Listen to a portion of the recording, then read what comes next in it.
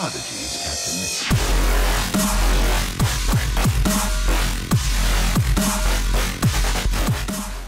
What's going on, everybody? Deutschbag here, and today we're going to be doing something that I've wanted to do for probably 5 or 6 years now.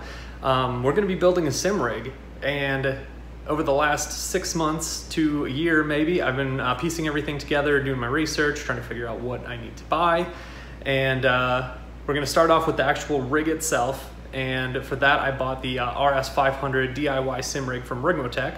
So what I'll do is I'll switch to the camera over there, and we're gonna pull it out of the package and kind of show you what was all sent with it, and then we'll go from there.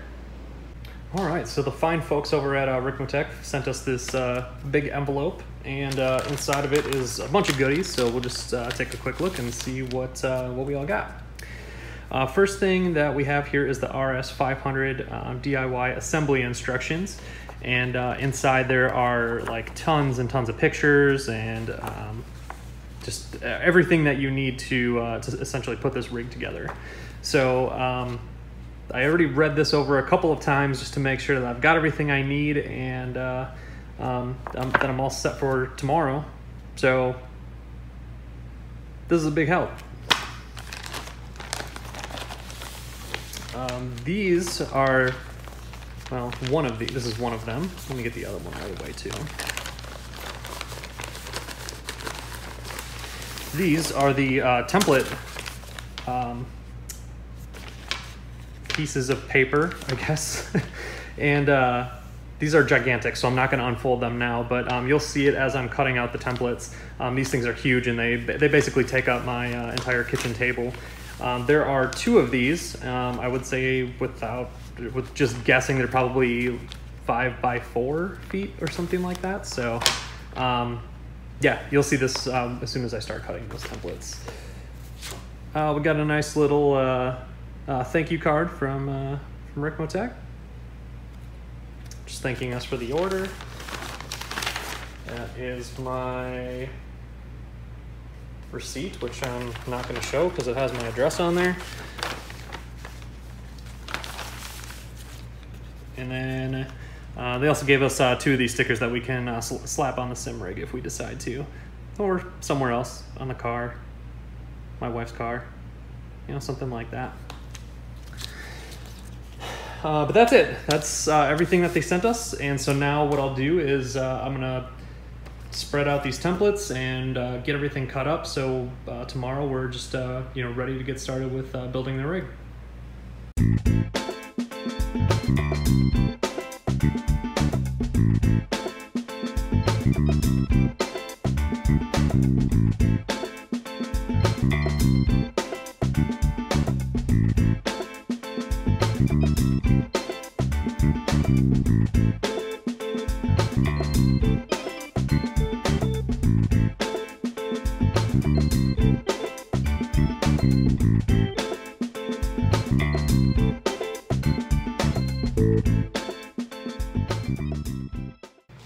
So it is the next day, and I got all of my templates and everything cut out last night.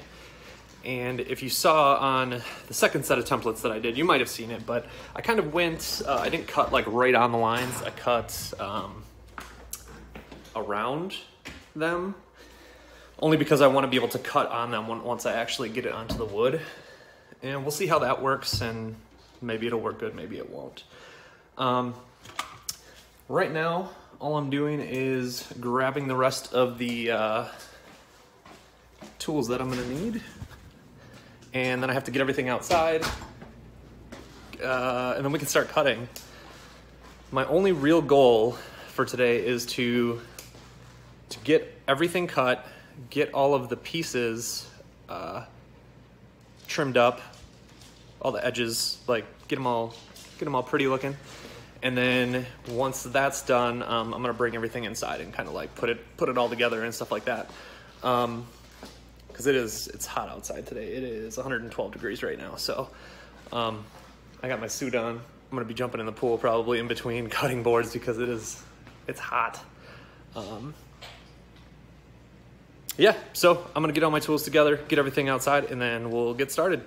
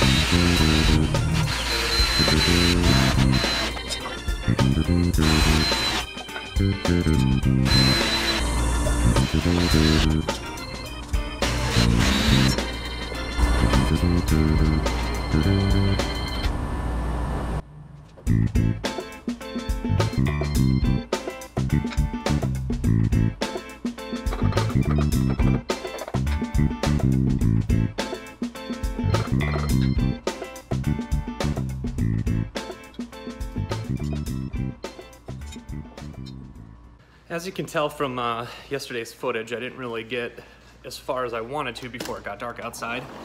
But turns out I also needed a caulking gun, so I had to go and get one of those.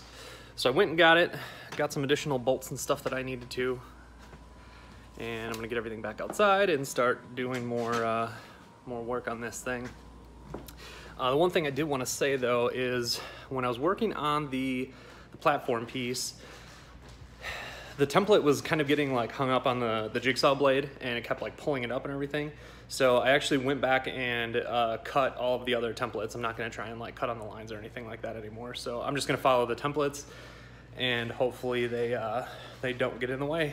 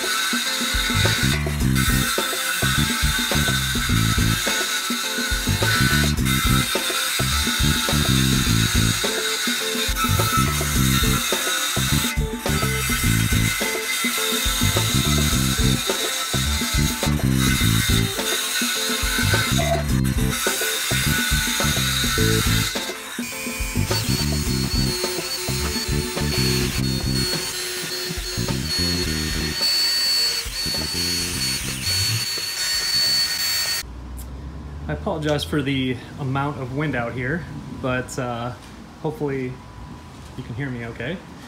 I've finally got all of the pieces cut.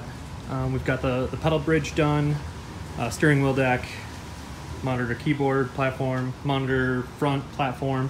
We've got the two sides sitting up over there. The platform is inside, and I saved you all the trouble of watching me use the jigsaw and sanding everything down, so I did that off camera just because it would have been really boring to watch. So the next thing that I need to do is I have a countersink bit that I'm going to use on the all the pre-drilled holes, both on that piece there, and then I think just on the sides or the uprights, and that's just so when the screw goes in, it is flush with the sides, because I'm probably going to do some sort of laminate on the sides, so you know, we definitely don't want anything poking out. So I'm going to get started on that, and then as soon as we're done with the countersink bit on all of these pieces, we should be ready to assemble everything.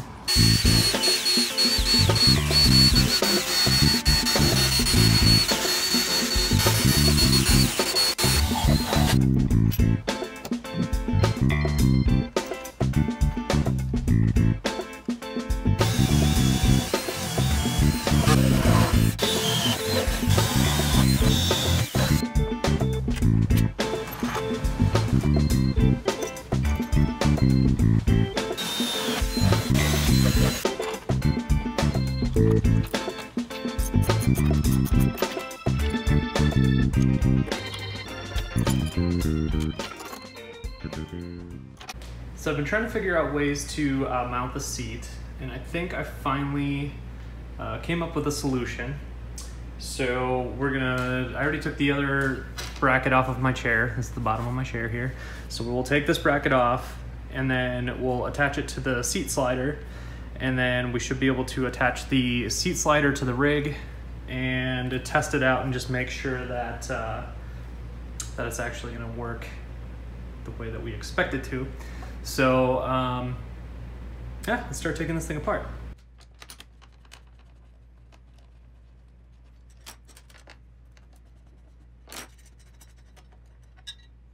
The seat slider kit came with a handful of screws, came with some washers, and it also came with a nut for the other end of the screw.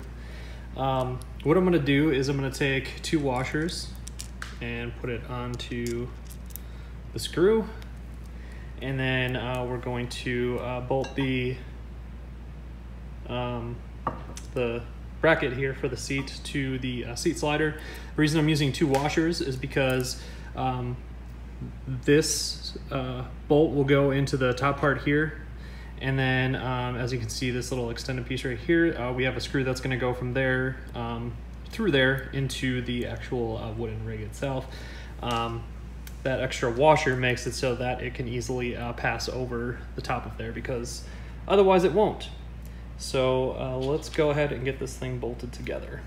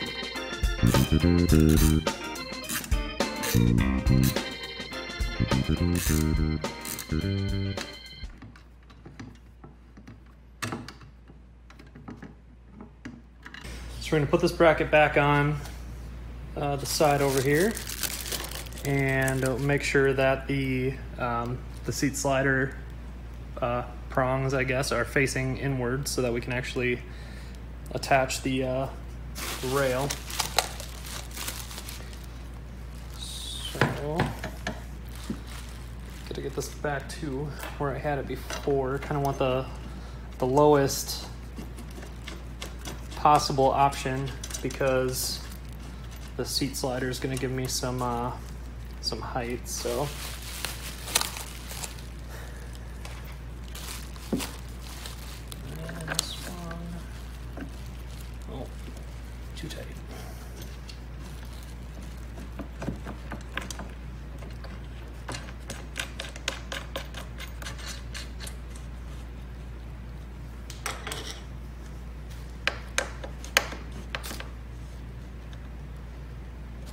Good.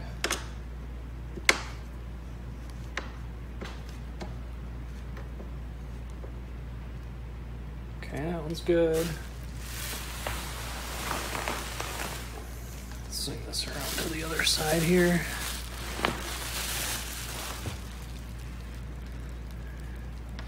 And we'll do the same thing. Start with the back one this time because there's no flexibility with that one.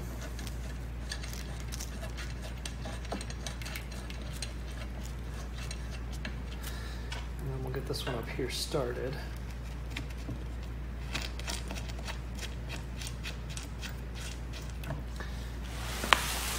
And we got to put this rail in here, and this really just clips into place.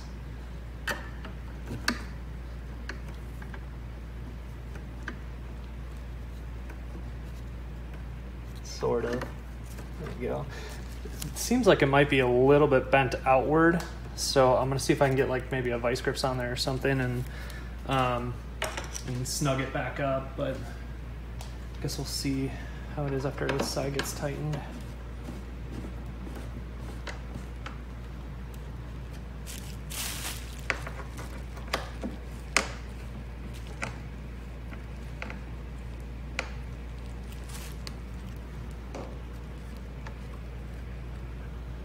I mean, it's pretty solid, but probably gonna see if I can do a little bit better than that.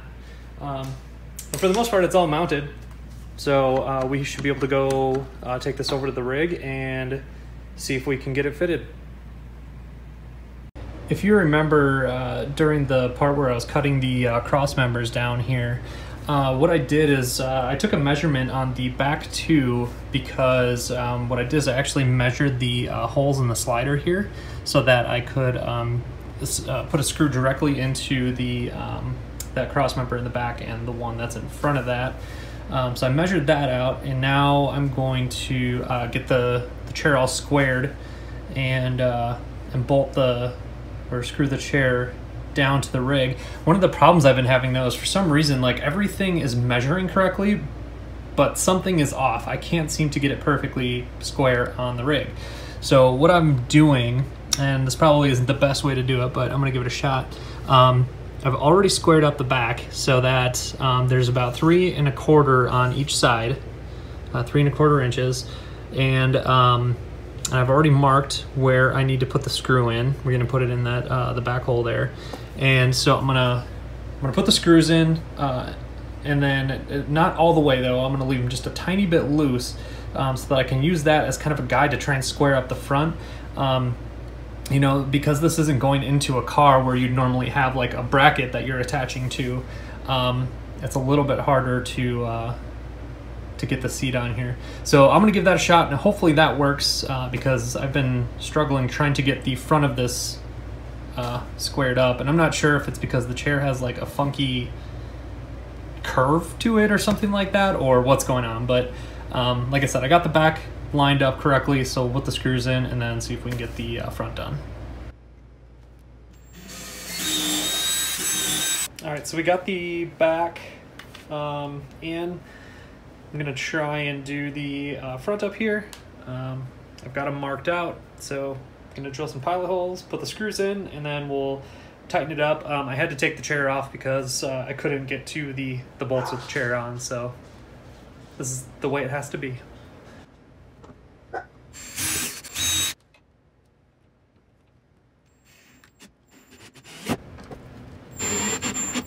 That seemed to do the trick. I've got the screws in the back tightened down now, and you can't see them up front because the chair is slid forward, but it is they're also screwed in nice and tight up front. It slides back and forth without issue, and it's even though the back and the front measurements are different, it is even on both sides, so that's good. It doesn't get squirrely or anything when we try to lock it in place. So that's done, which is nice because that was a pain in the butt. So now all I really have to do is finish putting the front on. We have to put the monitor mount, the wheel mount, and then I just kind of put I forget what they call it, but the back piece there for the pedals, this right here. That's just kind of being held in place by the 2 uprights right now. It's not actually screwed in. So I need to line all that up and get those done, and then that's it. I'm pretty much done with the rig other than the console, but I needed to get this in here, figure out what size it is, how much room I have left to play with, and then based on those measurements, we're going to figure out the size of our console, because I want to make it a little bit bigger if I can, to do kind of like a built-in button box. So yeah, let's get started on putting the rest of this together.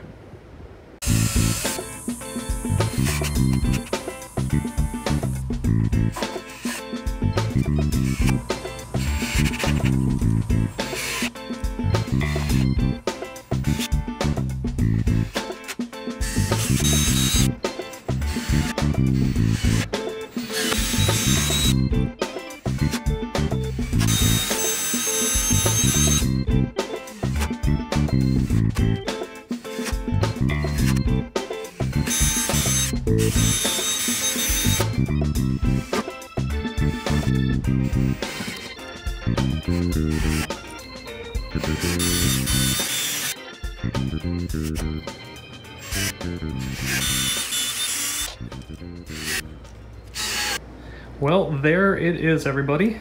It is completely finished. Well, not completely finished. Finished with the exception of the console that's supposed to go on the side over here. Like I said, we're going to get some measurements and do that in another video. But this is our main platform. You know, we can hook up a wheel, put a monitor up, and put our pedals on there and start using it. So the main piece is done. Next steps for this are I'm gonna get some laminate for all the like top pieces and then like the side pieces, and we'll get some carpet for the platform. I've actually been thinking about getting some what do you call it, some diamond plate as well. I guess it kind of depends on how the equipment fits on there, stuff like that. That's another thing, is fitting the equipment to make sure everything fits the way it's supposed to. And we'll get all that done in another video. If the console thing works out, we're going to build a button box on that for another video. So there's going to be a lot of good content coming up. If you haven't already subscribed to the channel, make sure you do so. Hit the little bell if you want to get those notifications. I guess that's it for now, and just keep an eye out for the next set of videos. Thanks for watching.